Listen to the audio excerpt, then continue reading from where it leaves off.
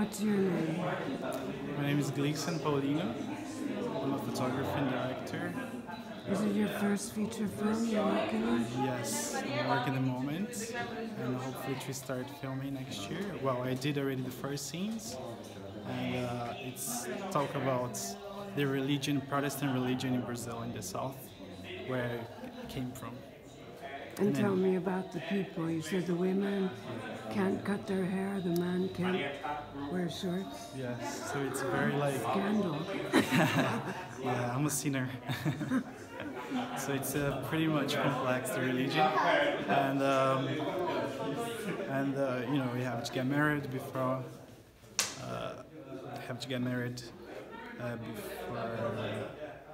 having sex, and it's very limited. It's just really complex, and it's yeah. So it was kind of hard to growing up in a city of like religious like this, because you feel like very oppressed.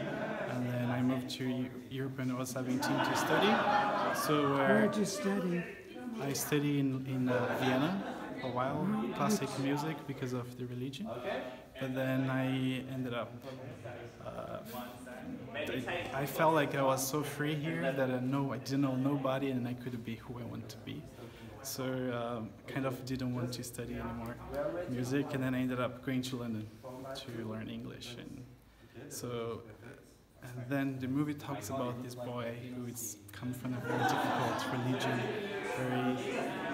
very like close, encapsulated, and then he moves to Europe to find himself. So the movie is pretty much about find yourself. But that's great, because I think a personal film is the strongest thing you can do. Yeah, it's now I feel more, but before it was very difficult for me, because it's my parents also born in this religion, and when you're in this bubble, it's really hard to be who you want to be, because you don't have support of your family or friends who is around, and so it's very, very complex. And then when I moved here, and then I met amazing people that could help me out to be who I want to be, and then not be embarrassed by by my past and who I am. So, and being in Europe actually encouraged me to be myself and stand for and like Brazil, it's going through a difficult time with the president, and then it's a very religious country as well, but not many people knows most of the majority there. I think even 6% of the population it's evangelical, and then so I want to talk about this on the movie. And did you film it in Brazil? Yeah, the first parts I filmed in Brazil, in Minas Gerais. Where is that exactly? It's close to São Paulo. It's about 3 hours from São Paulo by car. And the landscape, and it's very, very similar to where I grew up, which is much more farther. So that's why I ended up filming there. And it's very, and it was in the countryside, so where reminds me of my childhood.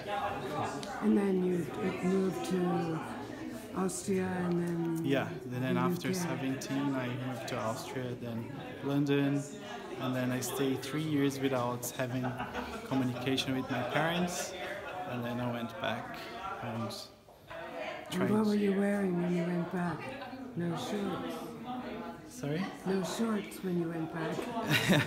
Well, I actually, after living here, and then I